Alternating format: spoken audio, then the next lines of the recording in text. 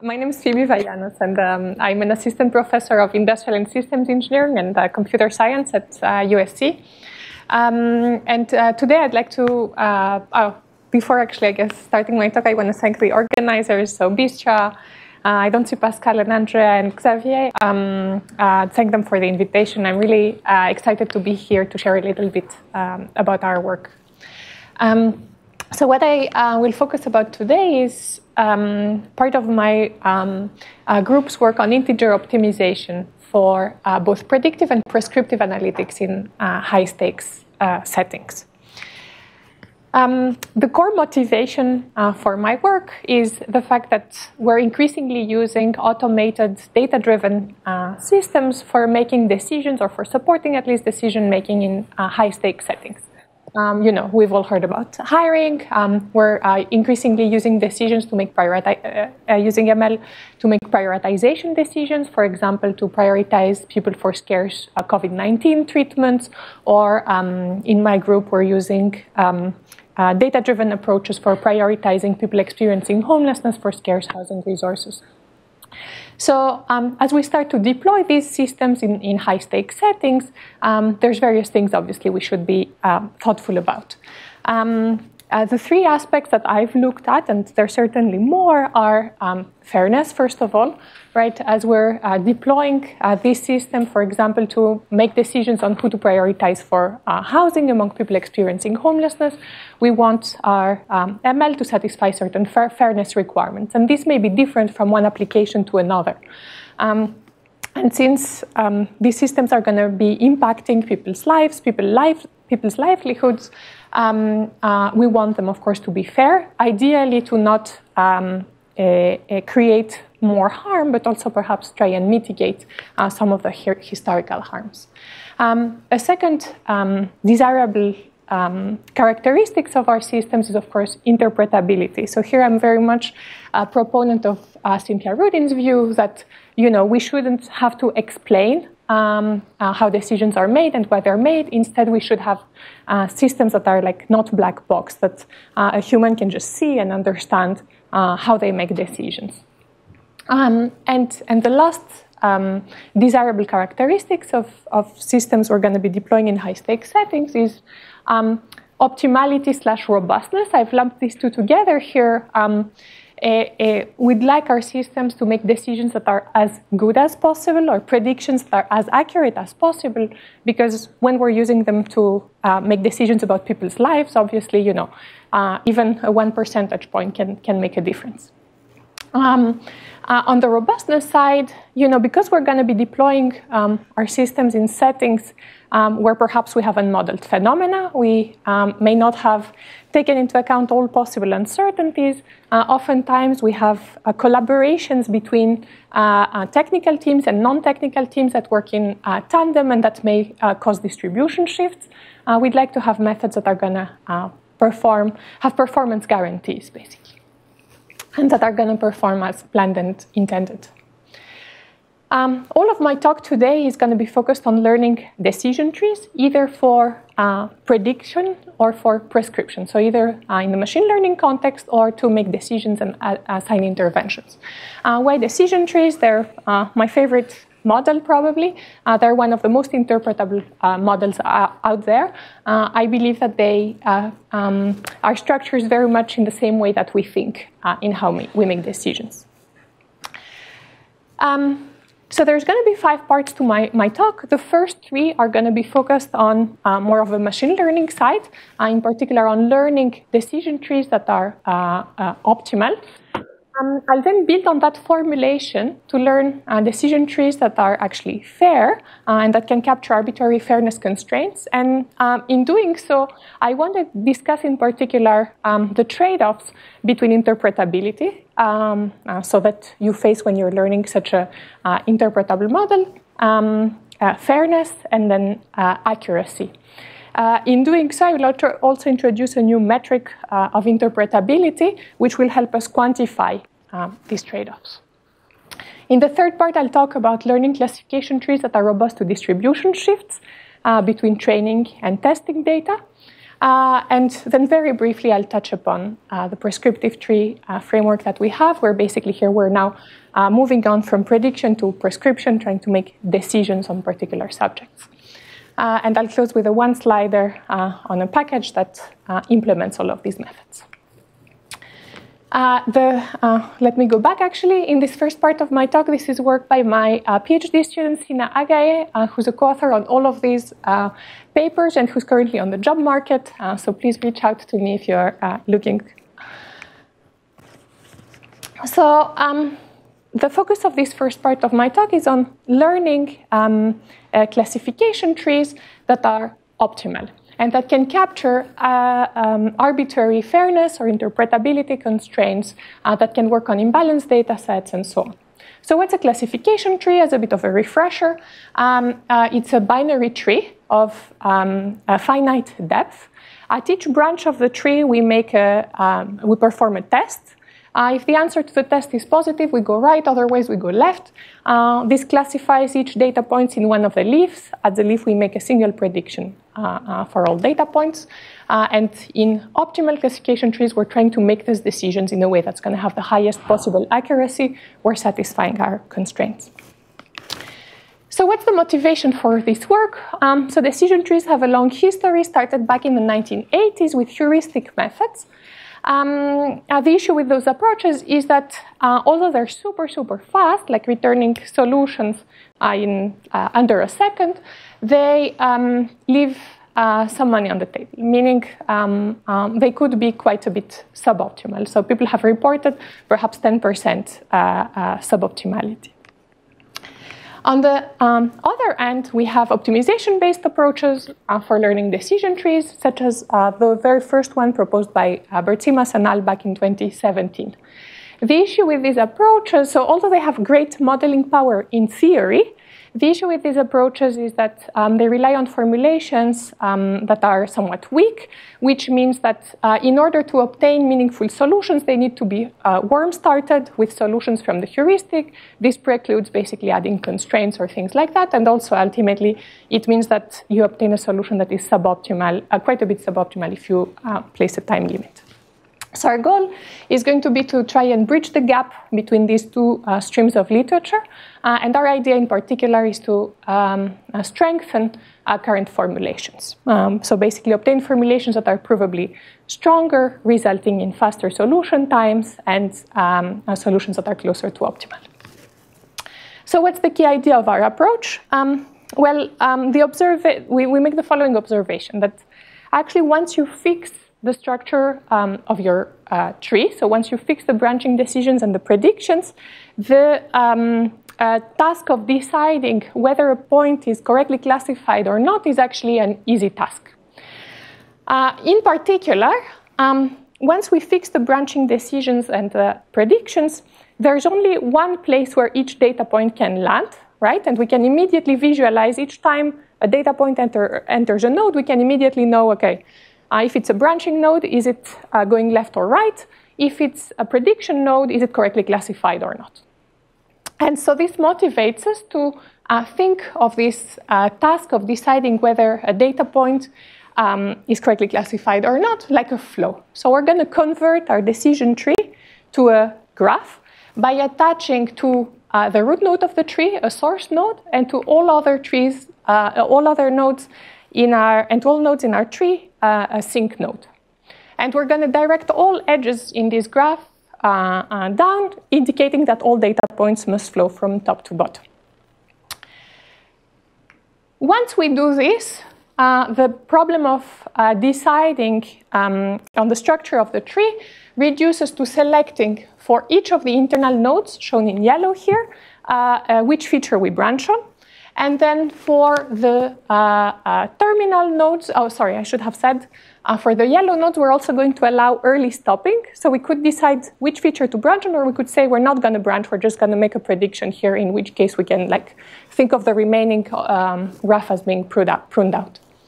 And at the terminal nodes, we're always going to predict a class. And this is going to be useless, obviously, if we have made a prediction higher up in the tree.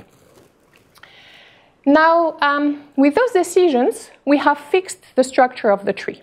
And now my claim is that with this structure fixed, we can, for each data point, build a graph that consists of only a subset of the edges in the original graph. This subset of the edges, which I'm showing, for example, for 2 data points here in green, correspond just to the edges that our data point is allowed to traverse. You can think of all capacities in the other edges being set to 0. For example, here with data point 1, we're saying, well, if it enters node 1, the data point will have to go left based on the branching decision we have made. It cannot go right, and we're not making a prediction, therefore it cannot be directed to the sink. I should have said here, the role of the sink is going to be to collect all of the data points that are going to be correctly classified. Okay? So with this in mind, right, we have for each data point an induced graph. And now the problem of deciding whether a data point is correctly classified or not reduces to checking whether we can have a flow of 1 traverse our tree. Indeed, if I look at the data point on the left here, what would it do? It would enter node 1, then be directed to node 2, and be directed to the sink, because at node 2 we're making a prediction. Turns out this data point is correctly classified, so it's allowed to reach the sink. On the other hand, if I look at the graph induced by data point 2 here, this data point is incorrectly classified because it would reach node 6, at which point is not correctly classified, so it cannot reach the sink. Okay? Any questions about this? All right. So now, sorry, yeah.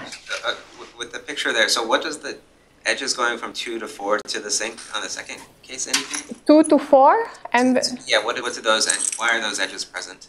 Oh, so data point 2, if it were to reach node 2, it would have to go left, based on the feature value. But it never value. reaches node 2, right?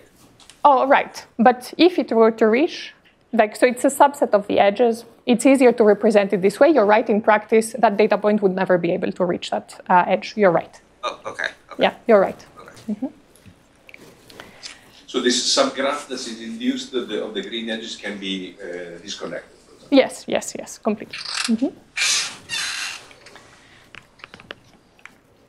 All right. So with these ideas in mind, we can formulate an integer program as follows. You don't have to look at the details. I just want to give you the big picture here. The main decision variables of this problem are some B variables that are the branching decisions, and W variables that are the predictions at the nodes. The other variables are the flow variables. We have one for each edge for each data point. That's going to decide where each data point travels. So big picture here, the first set of constraints are just going to say that at each node, I can either branch or predict if it's an internal node, or if it's a leaf node, I must predict. The next set of constraints are flow conservation constraints. They say if a data point enters a node, it must exit through one of the edges that flow down. The last three the third set of constraints is helps us build this induced graph, the green edges, if you will. It caps the arc capacities to 0 for the arcs that the data point cannot traverse. And our goal, because we want to maximize accuracy, is to maximize the flow of data points to this graph. So for each data point, we'd like it to try and find a way that it could reach the sink. Okay? Here I have a regularization term in the objective that limits the number of branching nodes. So we have a parameter lambda that controls how much we care about accuracy versus interpretability, so these branching nodes. So what we demonstrate in our paper is that actually this formulation is stronger than existing formulations from the literature, namely OCT and BIN-OCT.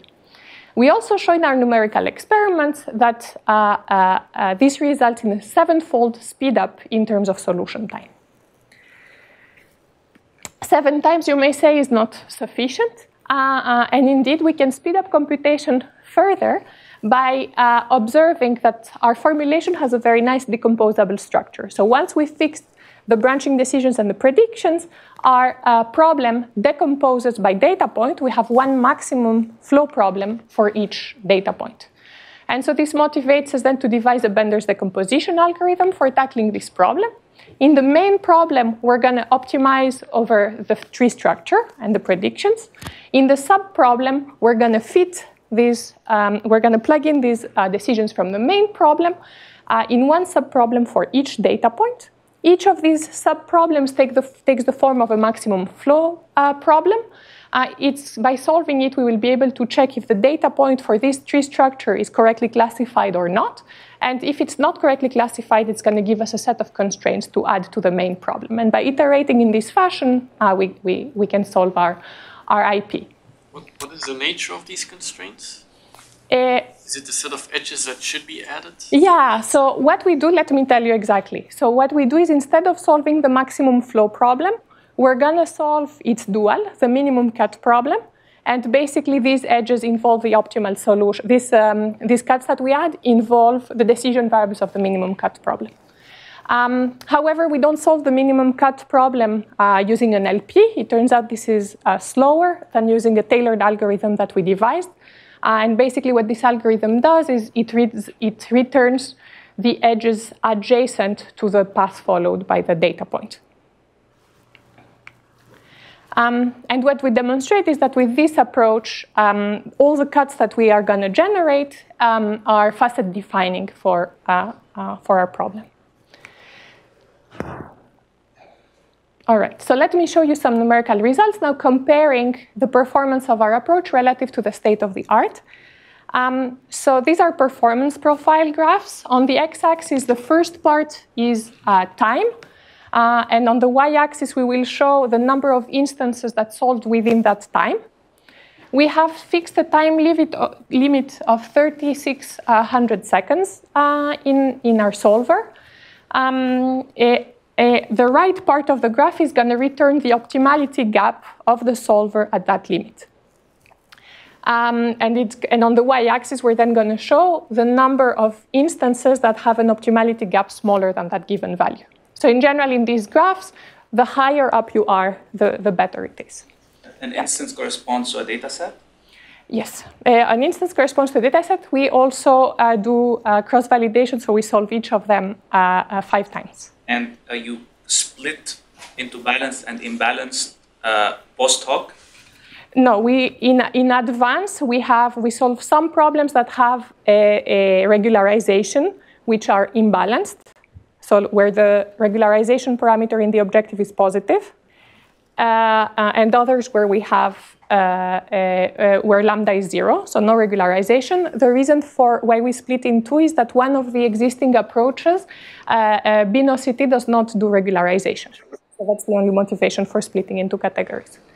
Our approaches here are shown in the fill line, green, that's the Bender's decomposition of the IP, and with the dotted blue line, flow OCT, which is just solving the IP as is. The other 2 lines are BNOCT and OCT. What we see is that our 2 approaches dominate existing ones. To give you 2 data points here, in sample, so this is optimization performance, obviously, we have a 31 times speed up for the case of balanced trees and a 72 times speed up for the case of imbalanced trees. Yes, Rahul? What are the problem sizes in number of samples? Up to several thousand. Yeah. Yeah.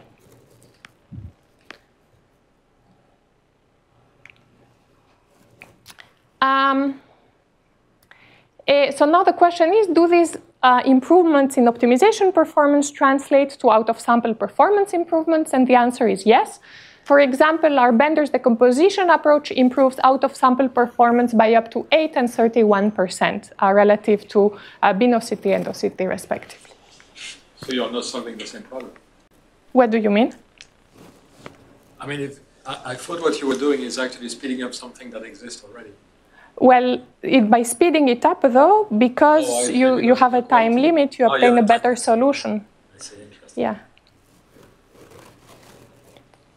Any more questions? I think I saw something. Bishra, you asked the question? No, I was just back to the data set. I was wondering about just what the size is. Yeah. How many branching, I guess how many features, because that gives you the variables. We have a huge variety, up to several thousand and up to 30 or 50 features. Yeah. So then in terms of discrete variables, what size are we talking about here? for these MIPS? Yeah, hundreds of thousands. What did I want to say, though? Something that I'll talk about later on in the FAIR decision trees. So we have, in the FAIR trees, we have a data set that's like 45,000 data points and tens of features. And how we solve that is that we take just a subset of the data at random. That is like a few thousand. And we show that compared to heuristic approaches that have that can use all the data, we are still able to obtain better performance out of sample just because we rely on optimization even by using less data, which I think is interesting. Right. But the thing is that the number of data is really going to impact how many paths you have to check in your like sub-problem part, right? It's not going to actually, the master problem really is more about like the depth of the tree and the number of features. Right, but the sub-problem has very few, it has no binary variables. I know. So that's why I was asking more about the number of features and the depth of the tree. You're considering that is going to decide the discrete. Right, yeah.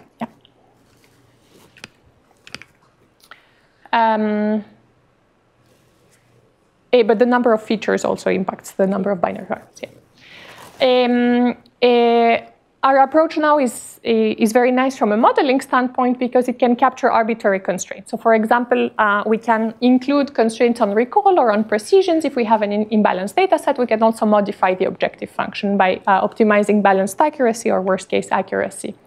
Similarly, it can handle interpretability constraints such as restricting the number of branching nodes or penalizing them and so on. More interestingly, though, what I want to show next is that we can build on this formulation to learn decision trees that are actually fair and therefore suitable to work in this, use in these high-stakes settings. This is work led by my undergrad student, Nathan Zhou, who's now graduated. So in the literature on machine learning, many people have proposed like a variety of fairness constraints, and depending on the application, one or the other is useful to use. I'm listing here a few of the most popular ones, such as statistical parity, conditional statistical parity, equalized odds, equal opportunity, and predictive equality. So how can we implement, how can we augment our original formulation with such fairness constraints? Well, we need to modify a little bit the formulation. Our original formulation only tracked correctly classified data points by having just one sink that is reached if a data point is correctly classified. To incorporate this fairness constraint, we need to track both correctly and incorrectly classified data points. The way in which we do this is we modify our flow graph to have as many sinks as there are possible classes, and the data point will reach a particular sink only if this is the prediction that we make for it. Okay? So how would we model a fairness constraint? And for example, statistical parity. Remember statistical parity, what does it say? It says that the probability of receiving the positive class should be equal across all groups, or at least approximately equal. So if y hat here is our prediction, we want that the probability that y hat is 1 should be the same whether we condition on p on the protected class being p or p prime. So an example where you could use this is, let's say I'm trying to automate decisions to allocate housing resources that I see that are made in the past, but I want to require that all people have equal chances of getting a particular resource independently of their race. This is a requirement that my collaborators, for example, at LASA care about. So how can you model this? Is there a multi-class generalization of this? Yeah, that's very good. So most of the fairness literature assumes that you have just two classes. Theoretically, you could build variants of these fairness notions to the multi-class setting, but as far as I know, not many people have touched upon that. Yeah, no one has touched upon that.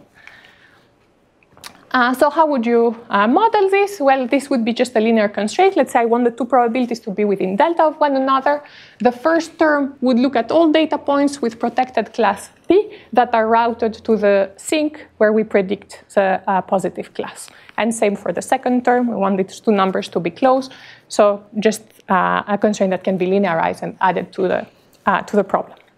So I won't bore you with the details of this. What I want to instead talk about is a little bit about the trade-off between having a very interpretable model such as decision trees and then how fair or how accurate we can be. We have measures of fairness, right? That's one example I mentioned before, and we have measures of accuracy, obviously, but there's no metric of interpretability. So it's hard to say, you know, by having a more interpretable model, what am I paying exactly in terms of fairness and accuracy, and vice versa. To the best of my knowledge, the only metric that exists for quantifying interpretability is sparsity. The issue with sparsity, though, is that it does not translate well between different models. For example, you know, is a decision tree more interpretable, or is a linear regression more interpretable? So what we propose is a new interpretability metric that we're going to call decision complexity. So how does this work? It says, given a trained classifier, what is the minimum number of parameters that I need to make a decision on a new data point that I have not, to make a prediction on a new data point that I have not seen before?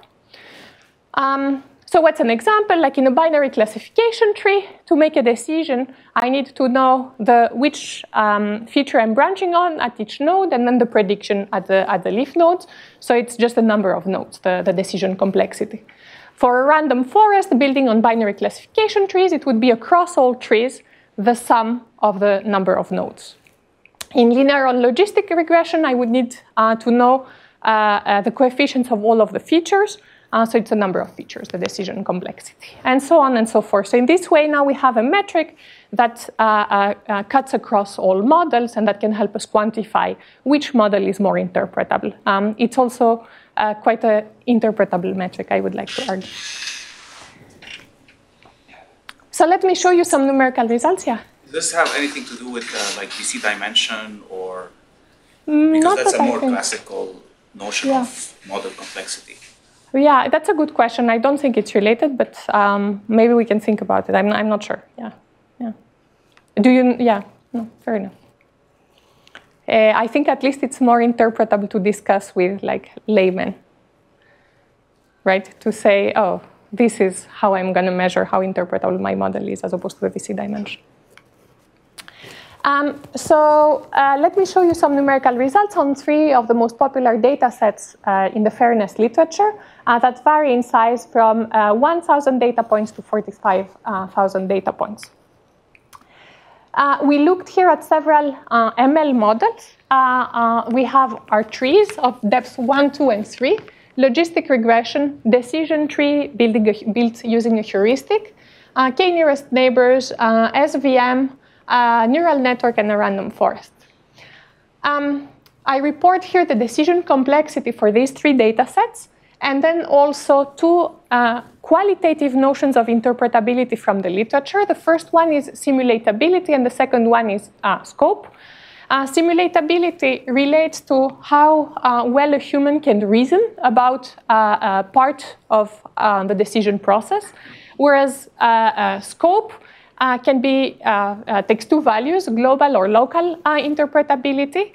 And the question is, well, can a human being actually understand the decision process, the big picture of the decision process as a whole? Or on the other hand, as in local interpretability, can they just reason about why a particular data point is classified in a particular way? So to give you a concrete example, like in k-nearest neighbors, it's really hard to understand how data points are classified as a whole, right? And why they're classified this way. On the other hand, if I look at a particular data point, it's very easy to convince myself that, well, it's going to be classified like its neighbors. Okay? So what we have here is basically an ordering of these models from the most interpretable to the least interpretable in terms of both simulatability and scope. These are very broad categories, not very quantifiable. We can instead look at decision complexity, which gives you really a precise number for any given data set and model of how interpretable that is. And so we see, for example, a full tree of depth 1 would be a lot more interpretable than a random forest, say. So we're going to compare our approach to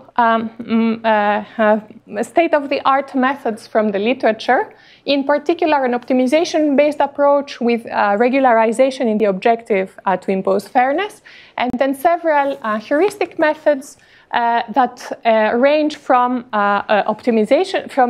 in-processing to pre-processing and post-processing. Okay, so kind of capturing the whole picture here.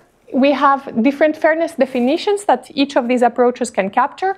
So, we could do 5 methods, 5 fairness constraints using our methods. Some of these can do just a subset of them that we list, and we're going to compare to all of them that apply in each case.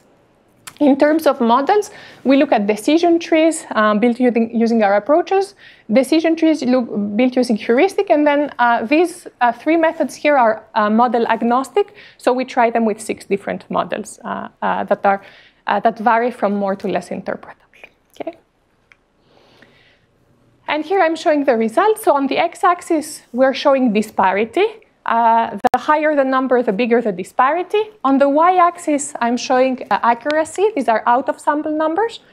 Each column is a different metric of fairness. I'm not showing conditional statistical parity here because there's only one other method that could do it. And then each row represents a different data set.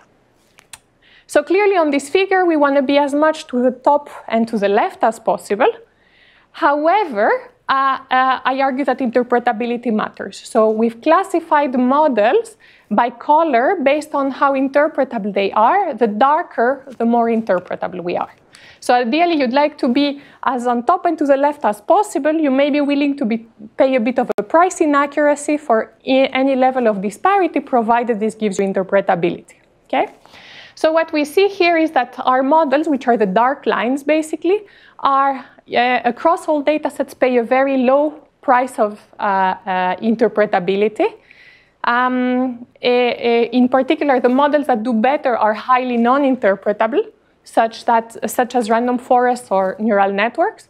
On the other hand, also our approach helps you really trade off between fairness and accuracy because it traces typically very nice, like long lines. So you can choose where to position yourself on this curve.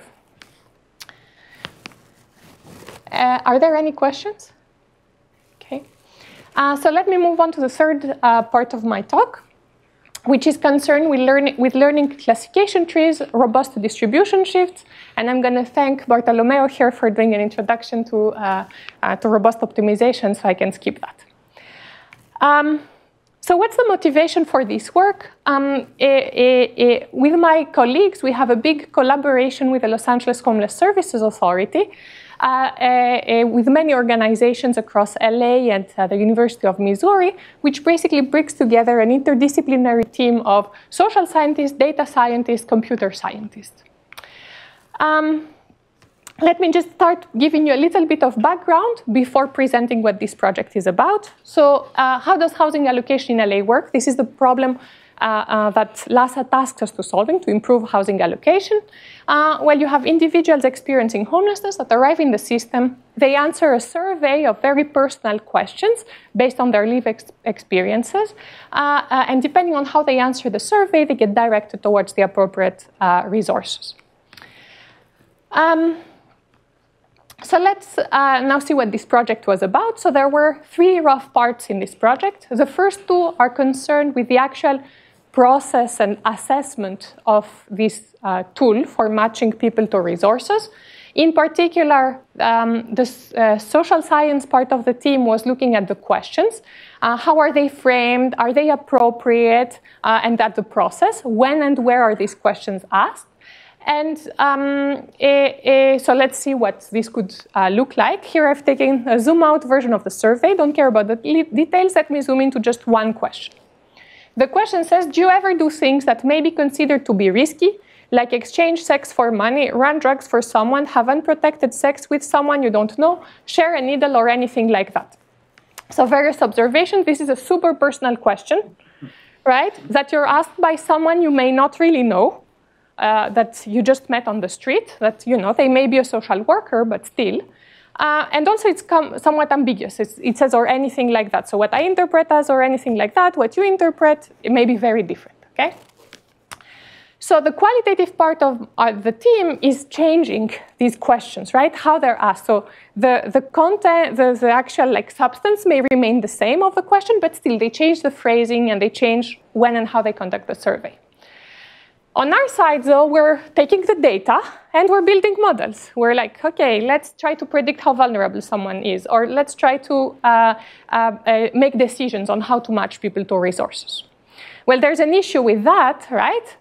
In that we're gonna see a shift in the distribution of the data between training and testing. So if we train our model with the training data and we assume it's gonna look the same in the test phase, we may see severe deterioration in performance when we actually deploy.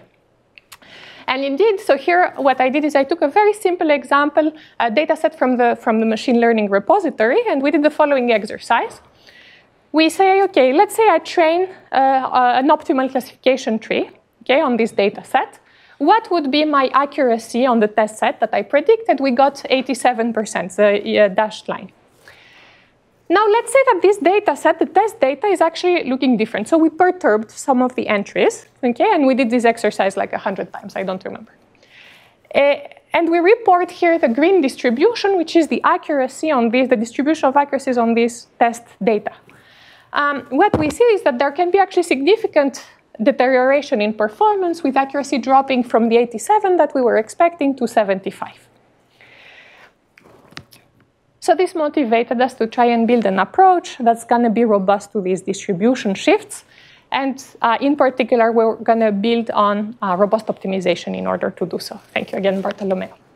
So in our work, we're going to focus on discrete data sets because most of the social science data sets that we encounter are actually discrete, meaning the features are either discrete levels or categorical and so on, either integer or categorical.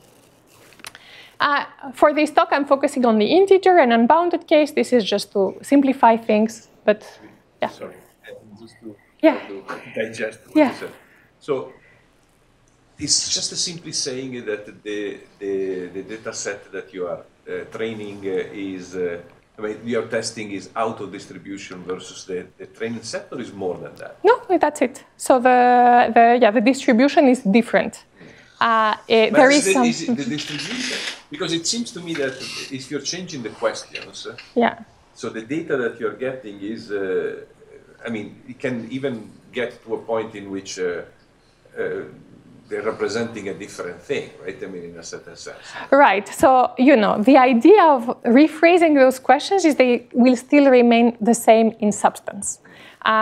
So, you know, the way I see it is it will change people, how people answer, but not like, you know, it's not that they were answering random stuff before. So in order to apply this in the context that's motivated here, we're working with social scientists to help understand who will change their reply and how do we expect them to change. But you're right, it's not, it has to be somewhat related. They can't be completely random. Yeah. Sorry about that, let me go back 1 second. Yeah. So what uncertainty set do we propose to work with? So here, this is how we're going to model uncertainty, how we're going to model how the answers to the questions that are posed in these questionnaires basically change, in other words. And what we're going to do is we're going to allow just some of the answers to change by a certain amount. We don't know which ones. We don't know by how much, okay? And we're going to take an adversarial view that we're going to try and design a tree that's going to have the best performance in the worst case of those shifts, okay? So the Aghaei here is going to represent the deviations from the nominal data and is my uncertain parameter. The gamma is going to represent the unit cost of deviation. This is a parameter that I feed in. And epsilon is going to be our budget of uncertainty, which is going to be across all features and data points how much we allow of total shifts. Now you will tell me, Phoebe, how do you pick gamma and epsilon? I'm not going to go through the details here. The key is that you can calibrate gamma and epsilon based on statistical analysis and hypothesis testing. For example, if you assume that your distribution is symmetric geometric, I can find the right values for the gamma. Okay? So let me get to the optimization part now. So what's the key problem that we want to solve? We want to try and find the branching decisions B and W that encode the tree that are going to have the highest worst case number of correctly classified data points. So we decide the tree structure, then an adversary comes in and decides on the worst case shift, and based on these values we can evaluate how many data points are correctly classified. This objective function is highly nonlinear. However, we know from the very first part of my talk that we can represent this nonlinear function as the optimal value of a maximum flow problem. This time, though, this maximum flow problem, its feasible set will depend not only on B and W, but also on this shift. Okay? Sorry, let me go back. This problem, what is it? It's a two-stage robust optimization problem because we have two decision phases, the phase where we decide the B's and the W's and the phase when we decide on the flow, where each variable is routed, where each data point is routed. It is quite challenging in robust optimization literature, not only because the decision variables of the first player are binary, but also because the uncertainty set is discrete. And so traditional approaches that rely on duality theory will not apply. On the other hand, though, I know that this maximum flow problem that's in the innermost part, I can dualize it following exactly the same approach we had in the first part of my talk. And indeed, by dualizing it, now my max-min-max problem becomes just a max-min problem. Okay? That said, in the minimization here, I have an LP. The Q variables are real valued, but the Xi variables are still discrete. So how do we solve this? Yes? I have a decision tree question. So what is it really doing? Is it, for example, the threshold value? Will it choose, instead of arbitrary something between two data points, will it choose a threshold value more? Yeah, so no, exactly. So it, not necessarily. It may, so the decision tree decides on which threshold to cut at. The adversary decides how to perturb the data. And then based on how the data is perturbed, this will change how the data points are routed. So this does not mean that the B and W are going to be such that, as in support vector machines where you have like maximum difference. There exists a formulation like that in the literature for learning classification trees that does exactly what you describe. The issue with that is that very quickly, as you increase the level of uncertainty, you come up with a tree that is like depth 0, like no branching, because it's so conservative to try to separate as much as possible the data points. Does that answer your question? So now we have this max-min problem. You don't need to look at the details. The big picture is the max optimizes over the tree structure again, and the inner minimization identifies the decision variables of the minimum cut problem and the worst case perturbations. And I had a nice thing on it. Okay.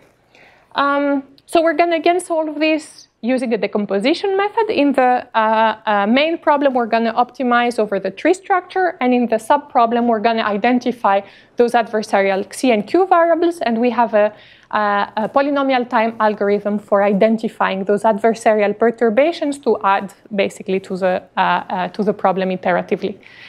You have a question, Timo? No? Okay. So very similar to what we had before. Let me now show you some results. So here we did the same experiment as before. The distribution of the non-robust tree is shown in green, and the distribution of the robust tree, distribution of accuracies on this just one single data set, is shown in yellow. As we see, the entire distribution shifted to the right. Worst case performance improved, average case performance improved, best case performance improved, so it seems to be better. So we did this exercise now on all the data sets of the UCI repository to which our approach applied. And here I'm showing the results as we are varying lambda.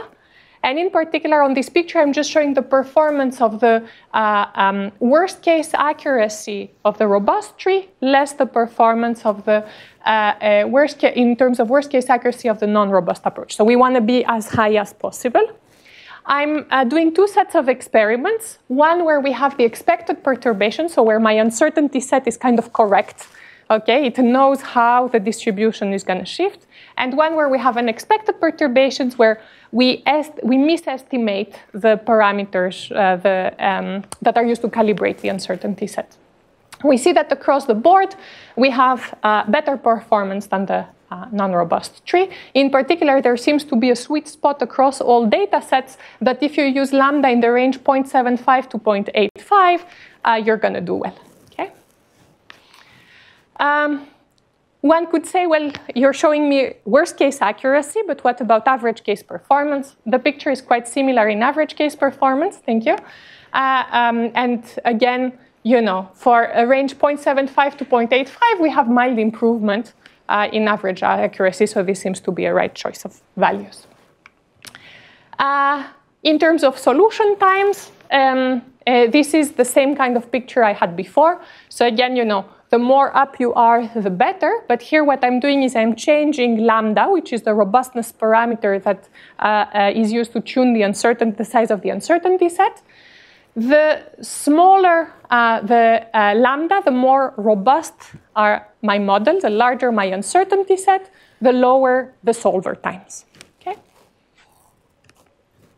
Sorry, the slower my solution. All right.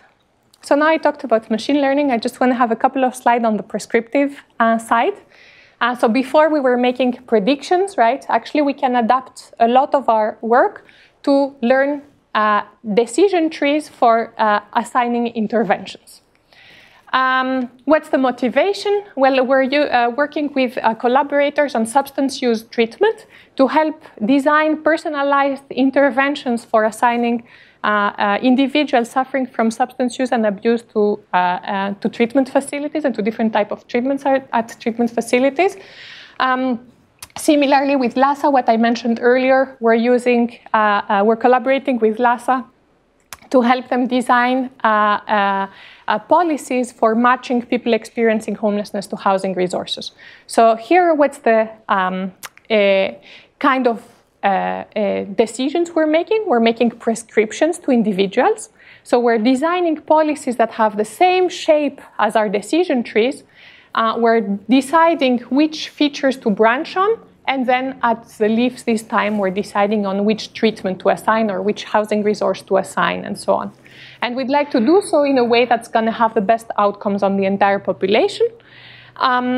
But the issue is that we need to satisfy at the same time several constraints, such as budget constraints, fairness constraints, for example, having fair outcomes across people from different races in the case of housing allocation, for example. The challenge is that the data that we have in order to learn our policies is observational in nature. In particular, it's not randomized clinical trial data. It's data collected in deployment. Historically, somebody decided to match someone to a particular resource, and we can only see the outcome for that specific match. We don't know what would have happened had that person received a different intervention, and this makes it hard to basically figure out what a good policy is. What we do is that we blend techniques from causal inference and integer optimization that I just described in order to learn these prescriptive trees optimally in a way that we can also capture arbitrary constraints. We demonstrate that existing approaches from the literature that try to solve that problem may tell you, here is the optimal tree, but actually that tree may assign really bad interventions to individuals and maybe in fact severely suboptimal. We demonstrate on the contrary that our method is going to converge provided you have enough data samples. And we show that, similar to what I've shown up to now on the machine learning side, we can have significant performance improvements on the intervention assignment side. We're using this in the context of housing allocation and substance use prevention, and these are the students that are working on it. And I'll close with just a one-slide pitch to go ahead and use our platform called ODT Learn, Optimal Decision Tree Learning, which implements all of these methods. So you go you can go to our GitHub repo and download it now. You fit in, you feed your historical data, you feed any constraints you have. You say which tool you want to use, machine learning, classification, fair decision trees, prescriptive trees, and you obtain your tree in a very nice interpretable form. So this concludes my talk with just one line that I hope to have convinced you that integer optimization can play a very important role in addressing challenges that arise when we're doing prediction and prescription in high-stakes settings. I acknowledge funding support that helped us complete this work, and thank you all for your time.